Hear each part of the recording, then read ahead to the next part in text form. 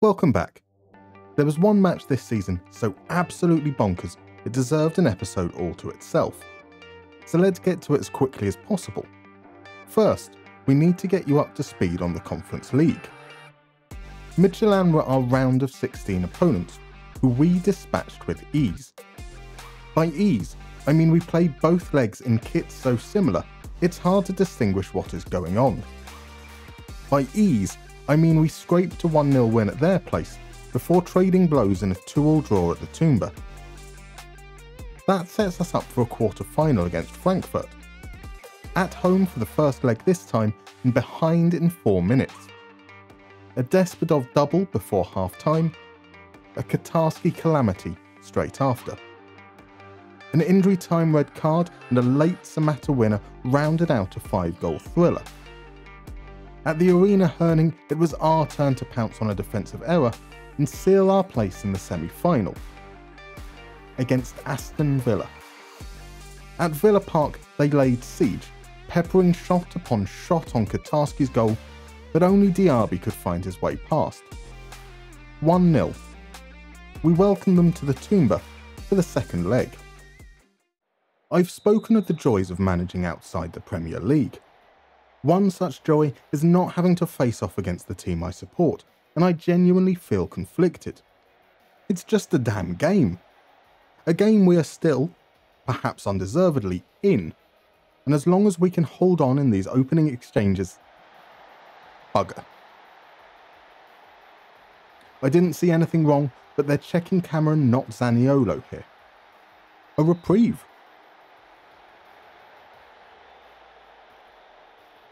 Ooh, that seems harsh. I felt a pang of relief when that was disallowed, so maybe I am not as conflicted as I thought. Sorry, Virtual Emery, you're dead to me now. It's been tense, but we're growing into the game, as Suarez hits the bar and Marcos Antonio forces a save. Into the second half, and 0-0 is both a fair reflection and means we're still in with a chance. It does feel, though, like we've lost some of the momentum that was building towards the end of the first.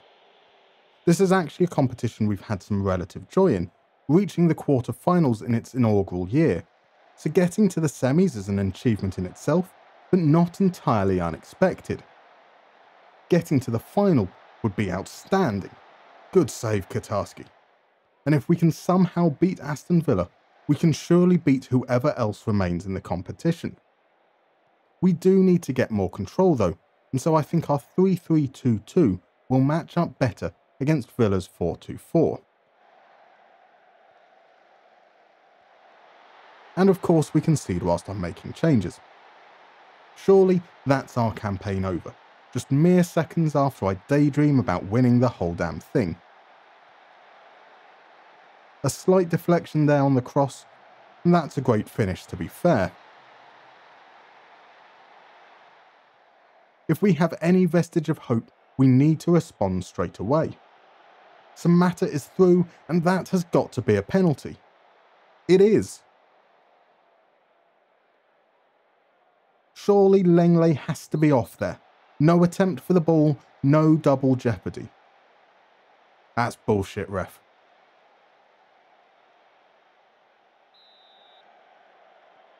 Give us the tools, and we will finish the Schwab. The bad puns are back, because so are we. 20 minutes remain. Away goals are a thing of a bygone era, and so 1 goal is enough to force extra time. Hell, I'm feeling lucky. We can get 2 and win the game outright.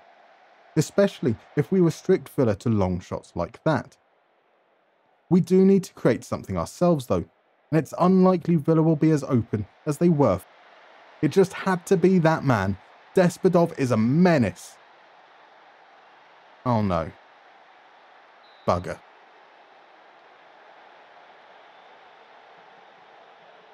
Yup, went too early. 1-1 on offside goals. Still 1-1 on the score sheet. It is encouraging though. We found space and just a little more patience from Despodov and we'd have the lead. An error here. Was that the chance? Jimmers had to score there. Time's almost up. 6th minute of injury time and Villa have a chance here. Another good save. That's got to be it. Even if we get the ball back now, the referee's got to blow and Tielemans is taking his sweet time.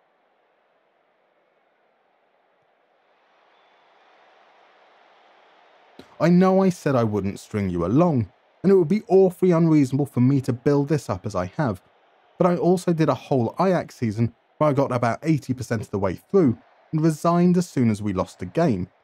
So I suppose you could say I have form.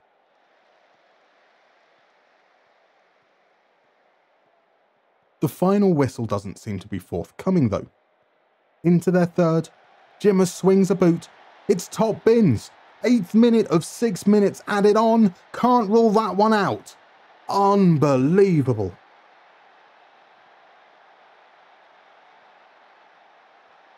Oh, it's scrappy.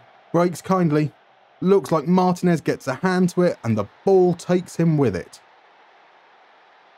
And breathe. See, I wasn't going to string you along this time. That said, the ref seems reluctant to blow the whistle still. Now into the 10th minute, and there's not exactly a sense of urgency. Michailidis has it deep, finds Konstantelios, Suarez is free. Jimus! Oh my days! Extra time it is.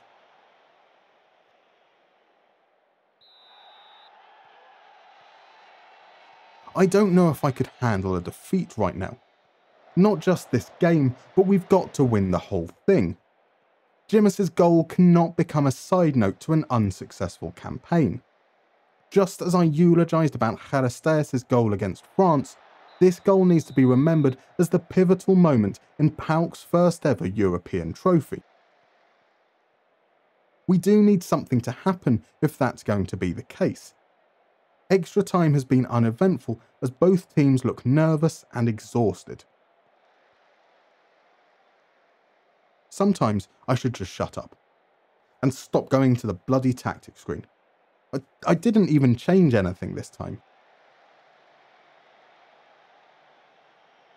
Katarski versus Watkins. He's not the greatest penalty taker, you know. In real life, at least. Here, he sends Katarski the wrong way and we're once again facing down the barrel of elimination.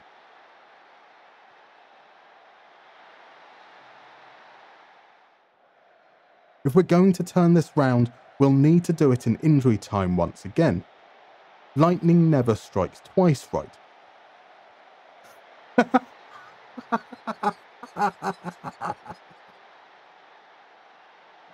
I have no words.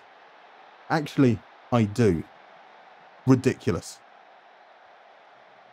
A slight nick off the post and we're heading to penalties. Fiorina. Panenka. Cheeky. Watkins. Katarski's revenge. We're actually going to do this. Kedzura missed a penalty earlier this season. Off the bar. Maybe we're not going to do this. Tielemans. Clinical. Here comes the boy wonder. Martinez saves. Super John McGinn, he's a meatball, and he makes it 2-1. Despodov has been nothing but reliable. Not like this. We can't go through all that and lose like this.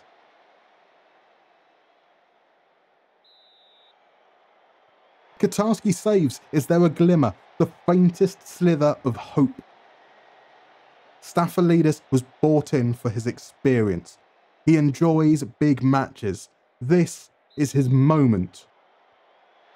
This is not his moment. 2 penalties, 2 disallowed goals, 2 injury time equalisers, 6 missed penalties. What the f***?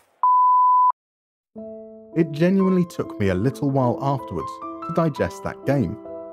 I'm still not 100% confident I'm over it, but there's no time to lick our wounds.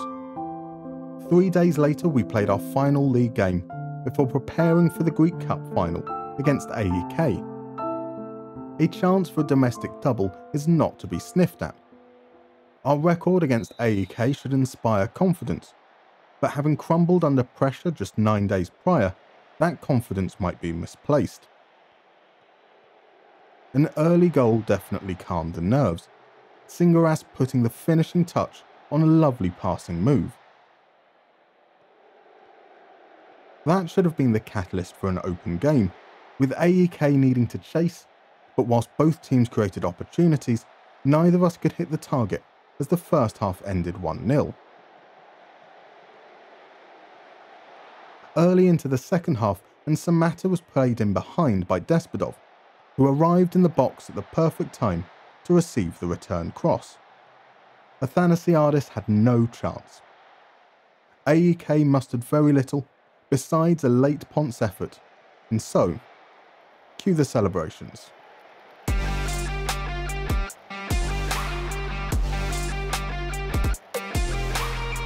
I spoke in an earlier episode about burnishing our title to recognise achievements throughout the career. We have completed a domestic double and broken the tie-break with Aris for league championships. So let me introduce Yanis the Great, GSL, KEN, conqueror of the Hellenic Federation. I am not creative enough to bestow such titles upon the players too, but should anyone deserve recognition, then it's Kirill Despodov. The Bulgarian winger took to his new position with grace, finishing the season with 22 goals and 11 assists. Ali Samatta was not far behind, with 20 goals in far fewer minutes.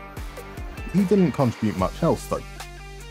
Živkovic was our creative powerhouse, laying on 18 assists and scoring 12 times 2, whilst Konstantelios was equally impressive, albeit in an injury-disrupted season, where he finished with 22 goal contributions overall. My favourite player, however, is Kostas Kouliarakis. The goals were nice, sure, but it's his 80% tackles won, 74% headers won, and 93% pass completion that caught my eye. 12% of his passes were progressive too. Of course, I'm not alone in admiring our young centre-back, and the vultures are circling. I imagine we'll face an uphill battle this summer to keep our core together, and as I look to attract a higher calibre of player to improve our standing on the European stage, there might be a few surprising casualties. But that will have to wait for the next episode. See you then.